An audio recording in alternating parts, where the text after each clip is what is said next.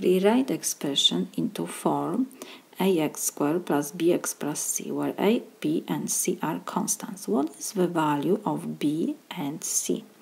So first, we have to copy our expression.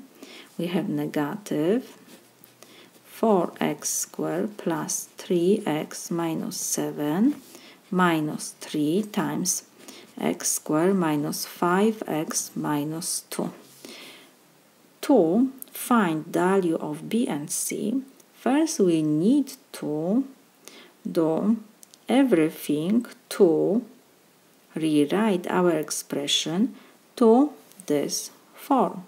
So what I will do first, I can take down the first parenthesis because we don't have any operation which we can do inside and we don't have anything outside.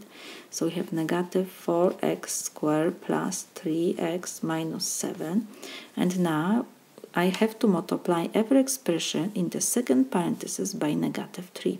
So negative 3 times x squared is negative 3x squared. Negative 3 times negative 5x, so will be positive 15x. Negative 3 times negative 2 is positive 6. Negative times negative give me always positive.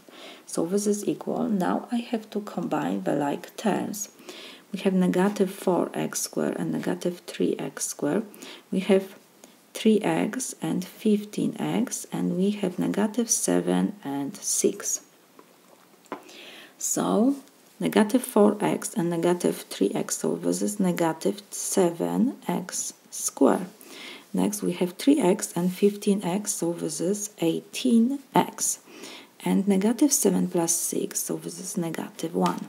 Now, when we rewrite our expression into form ax squared plus b plus c, we can read value of b and c. b is coefficient before x, and c is constant. So let me write this. b is equal 18, coefficient before x. c is constant, so c in our example is negative 1. If you want, you can always find a as coefficient before x squared, so this is negative 7. So this is my solution.